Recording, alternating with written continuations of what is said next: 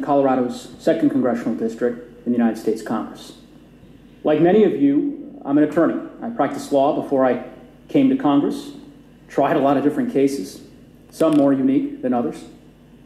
Certainly never a case as important as this one, nor a case with such a heavy and weighty constitutional question for you all to decide.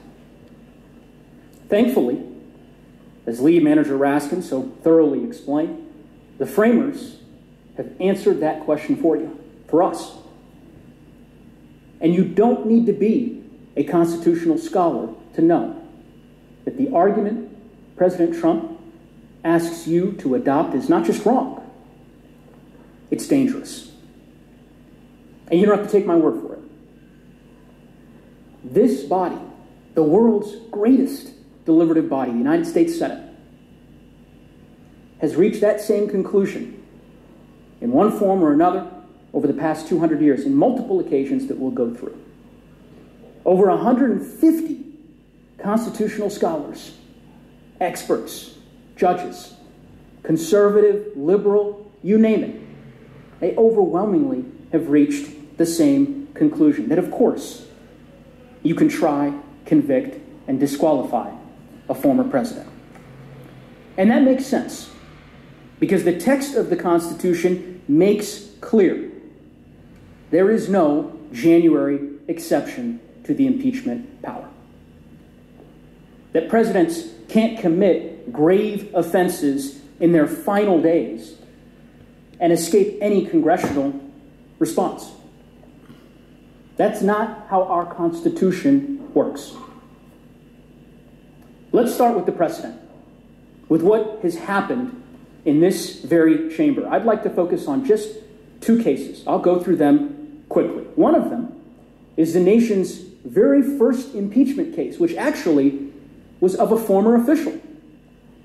In 1797, about a decade after our country had ratified our Constitution, there was a senator from Tennessee by the name of William Blount who was caught conspiring with the British to try to sell Florida and Louisiana. Ultimately, President Adams caught him. He turned over the evidence to Congress. 4 days later, the House of Representatives impeached him. A day after that, this body, the United States Senate, expelled him from office. So he was very much a former official. Despite that, the House went forward with its impeachment proceeding in order to disqualify him from ever again holding federal office. And so the Senate proceeded with the trial, with none other than Thomas Jefferson presiding. Now, Blount argued that the Senate couldn't proceed because he had already been expelled. But here's the interesting thing. He expressly disavowed any claim that former officials can't ever be impeached. I mean, unlike President Trump, he was very clear that he respected and understood that he could not even try to argue that ridiculous position. Even impeached Senator Blount recognized the inherent absurdity of that view. Here's what he said. "I certainly never shall contend that an officer may first commit an offense and afterwards avoid by resigning his office." That's the point. And there was no doubt, because the founders were around to confirm that that was their intent and the obvious meaning of what is in the Constitution.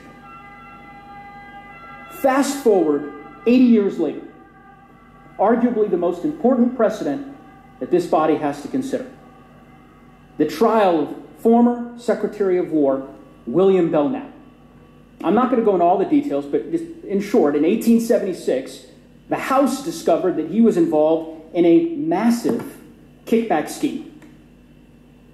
Hours before the House committee that discovered this conduct released its report documenting the scheme, Belknap literally rushed to the White House to resign, tender his resignation to President Ulysses Grant, to avoid any further inquiry into his misconduct, and of course, to avoid being disqualified from holding federal office in the future. Well, later that day, aware of the resignation, what did the House do? The House moved forward and unanimously impeached him. making clear its power to impeach a former official. And when his case reached the Senate, this body, Belknap made the exact same argument that President Trump is making today. That you all lack jurisdiction, any power to try him because he's a former official. Now, many senators at that time, when they heard that argument, literally they were sitting in the same chairs you all are sitting in today. They were outraged by that argument. Outraged. You can read their comments in the record. They knew it was a dangerous, dangerous argument with dangerous implications. It would literally mean that a president could betray their country, leave office, and avoid impeachment and disqualification entirely. And that's why, in the end, the United States Senate decisively voted that the Constitution required them to proceed with the trial. The Belknap case is clear precedent that the Senate must proceed with this trial since it rejected pretrial dismissal, affirmed its jurisdiction, and moved to a full consideration of the merits. Now, Belknap ultimately was not convicted, but only after a thorough public inquiry into his misconduct, which created a record of his wrongdoing. It ensured his accountability and deterred anyone else from considering such corruption by making clear that it was intolerable. The trial served important constitutional purposes. Now, given that precedent that I've described to you, given all that precedent imparts, you could imagine my surprise, Lead Manager Raskin's surprise, when we were reviewing the trial brief filed by the president, in which his counsel insists that the Senate actually didn't decide anything in the Belknap case. They say, these are not my words, I'll quote from their trial brief, it cannot be read as foreclosing an argument that they never dealt with. Never dealt with? The Senate didn't debate this question for 2 hours. The Senate debated this very question for 2 weeks. The Senate spent an additional 2 weeks deliberating on the jurisdictional question. And at the end of those deliberations, they decided decisively that the Senate has jurisdiction and that it could proceed, that it must proceed to a full trial. And by the way, unlike Belknap, as we know, President Trump was not impeached for run-of-the-mill corruption, misconduct. He was impeached for inciting a violent insurrection. An insurrection where people died in this building.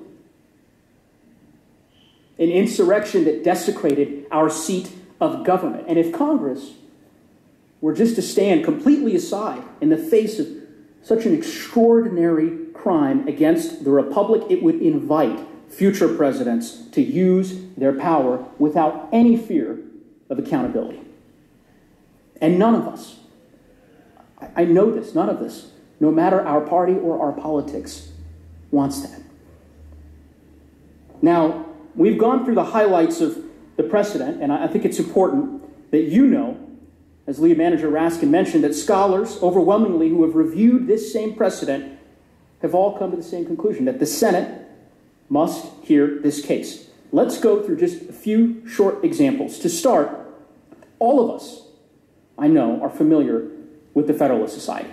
Some of you may know Stephen Calabrese personally. He's the co-founder of the Federalist Society. He actually was the chairman of the board in 2019. He was the first president of the Yale Federalist Society chapter board, a position that I understand Senator Hawley later held. Here is what Mr. Calabrese has to say. On January 21st, he issued a public letter, stating, "Our carefully considered views of the law lead all of us to agree that the Constitution permits the impeachment, conviction, and disqualification of former officers, including presidents." And by the way, he's not the only one, as Lead Manager Raskin said. President Reagan's former Solicitor General, among many others. Another prominent conservative scholar, known to many of you, again personally, is former 10th Circuit Court of Appeals Judge, my circuit, Judge Michael McConnell. He was nominated by President George W. Bush. He was confirmed by this body unanimously. Senator Hatch, many of you served with, he had this to say about Judge McConnell, that he's an honest man. He calls it as he sees it, and he's beholden to no one and no group. Well, what does Judge McConnell have to say about the question that you're debating this afternoon? He said the following: given the impeachment of Mr. Trump was legitimate, the text makes clear that the Senate has power to try that impeachment. You heard Lead Manager Raskin mention another lawyer, Chuck Cooper, who's a prominent conservative lawyer here in Washington, has represented former Attorney General Jeff Sessions, House Minority Leader Kevin McCarthy. He issued an editorial just 2 days ago, very powerful, observing that scholarship in this question has matured substantially, and that ultimately the arguments that President Trump is championing are beset by serious weaknesses. Finally, we've gone through a lot of scholars. I'll finish on this one.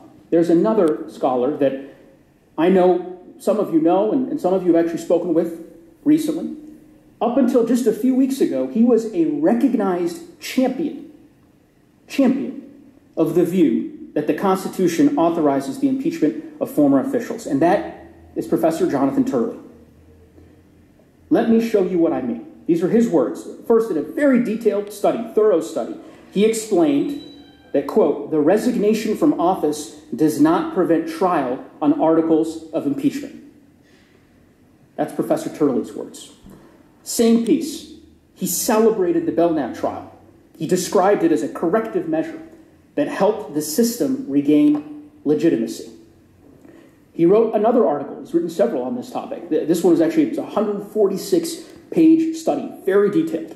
And in that study, he said, quote, that the decision in Belknap was correct in its view that impeachment historically had extended to former officials, such as Warren Hastings, who you heard Lead Manager Raskin describe.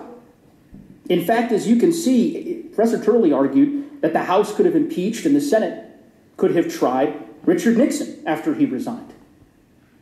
His quote on this, very telling, quote, future presidents could not assume that mere resignation would avoid a trial of their conduct in the United States Senate. Finally, last quote from Professor Turley, that no man in no circumstance can escape the account which he owes to the laws of his country. Not my words, not Lead Manager Raskin's words, Professor Jonathan Turley's words. I agree with him, because he's exactly right. Now, a question one might reasonably ask after going through all those quotes from such noted jurists and scholars is, why is there such agreement on this topic? Well, the reason's pretty simple. Because it's what the Constitution says. I want to walk you through 3 provisions of the Constitution that make clear that the Senate must try this case. First, let's start with what the Constitution says about Congress's power in Article 1. You heard Lead Manager Raskin make this point, but it's worth underscoring. Article 1, Section 2 gives the House the sole power of impeachment.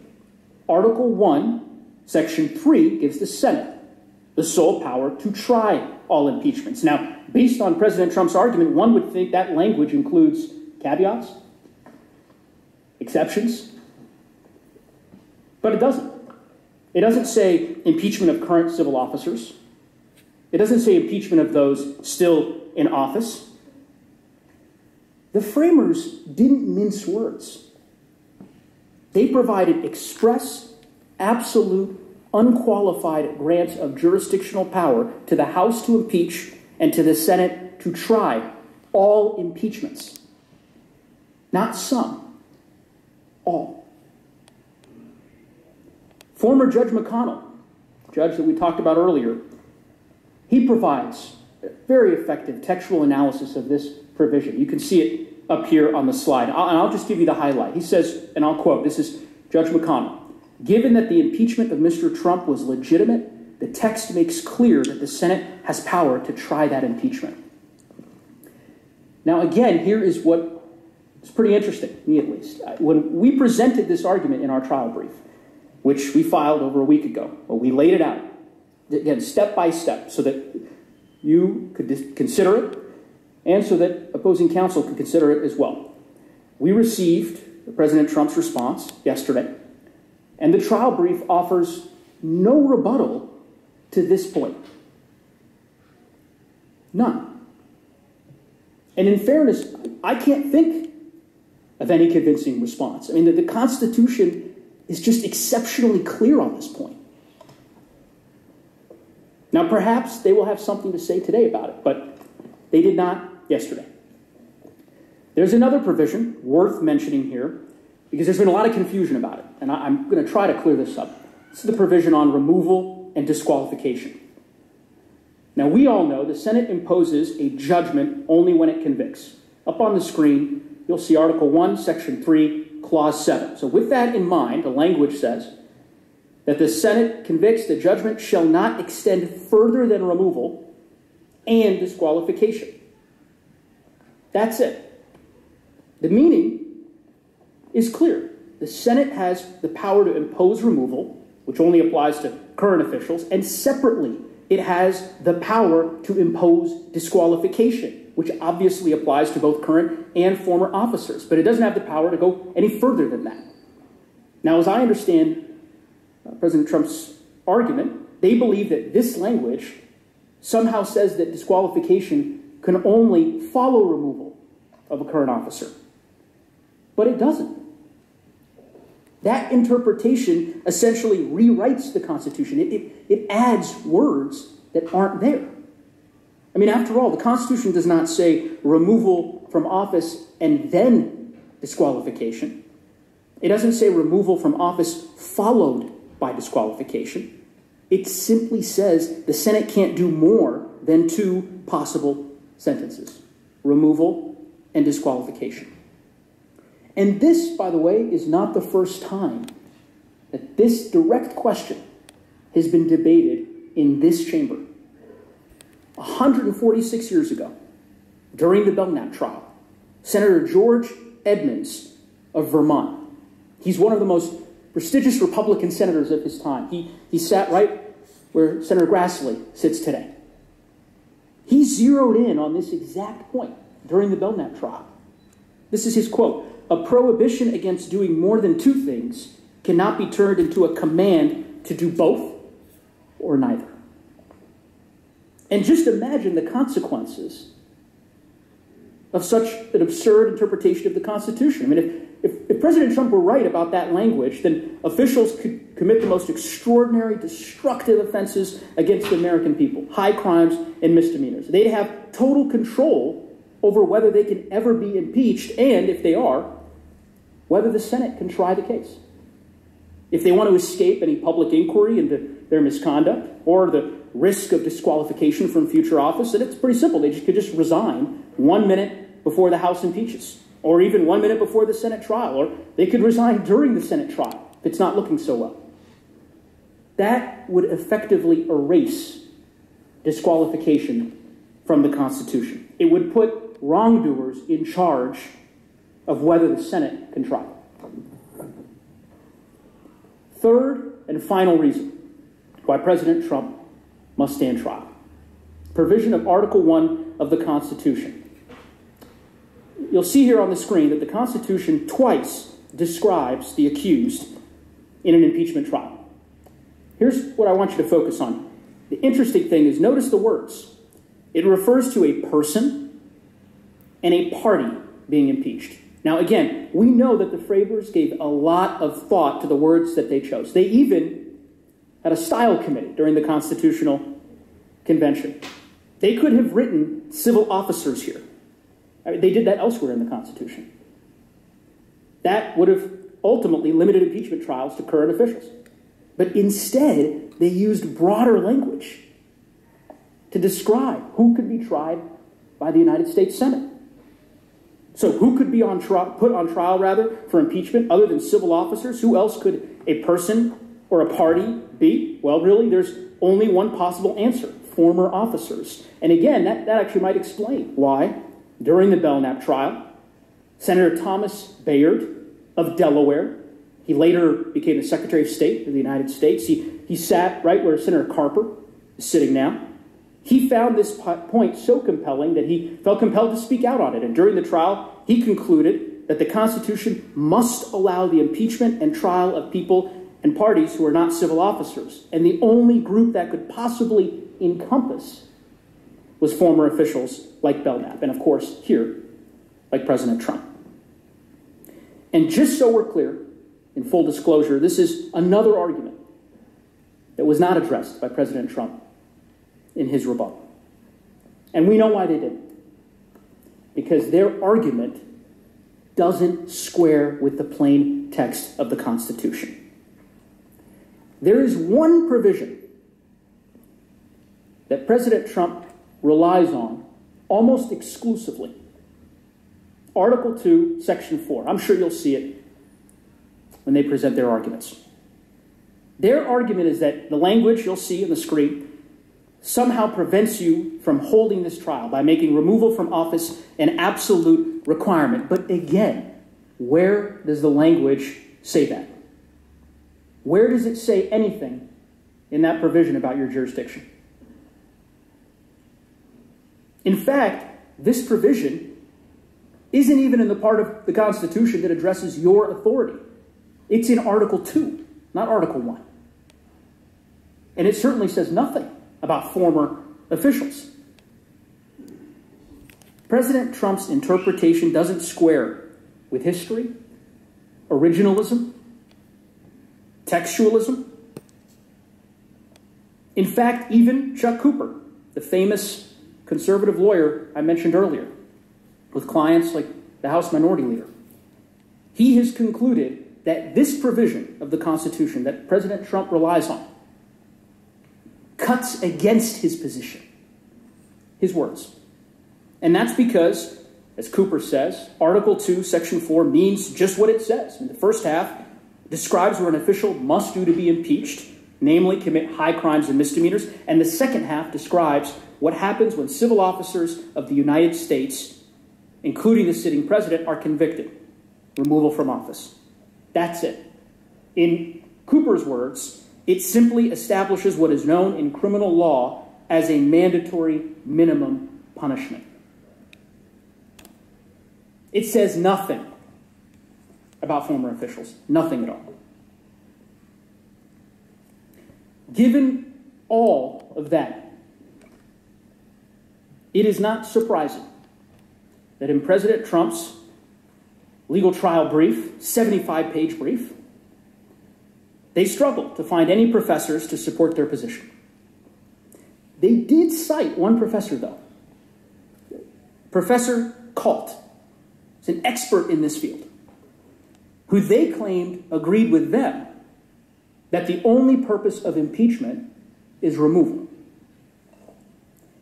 Professor Kalt's position, which they had to have known because it's in the article that they cite in the brief, is that removal is, quote, not the sole end of impeachment. Actually, in that same article, he describes the view advocated by President Trump's lawyers as having deep flaws.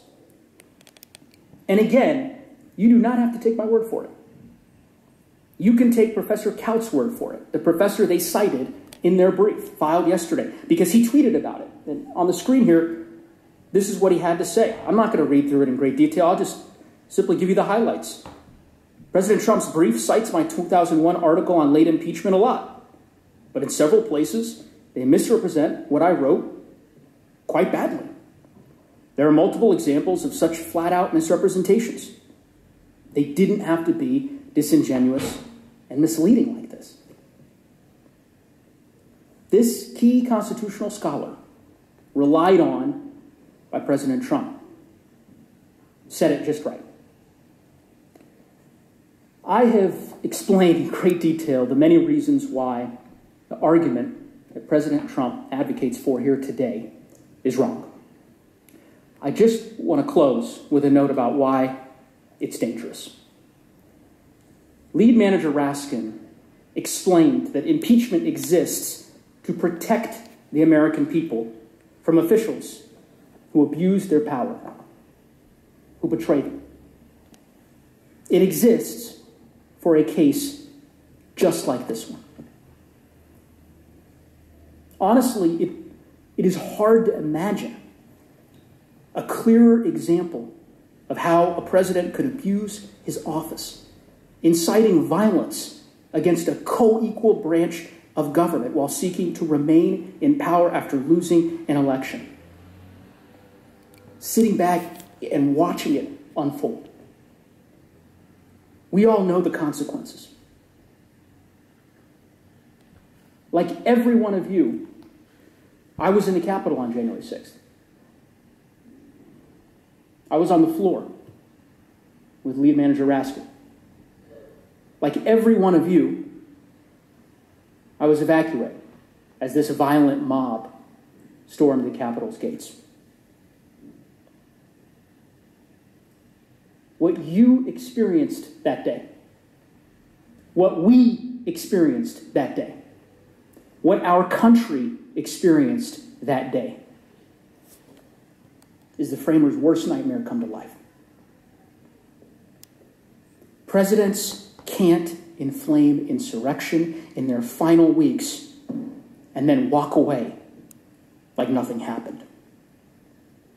And yet that is the rule that President Trump asks you to adopt. I urge you, we urge you, to decline his request, to vindicate the Constitution, to let us try this case.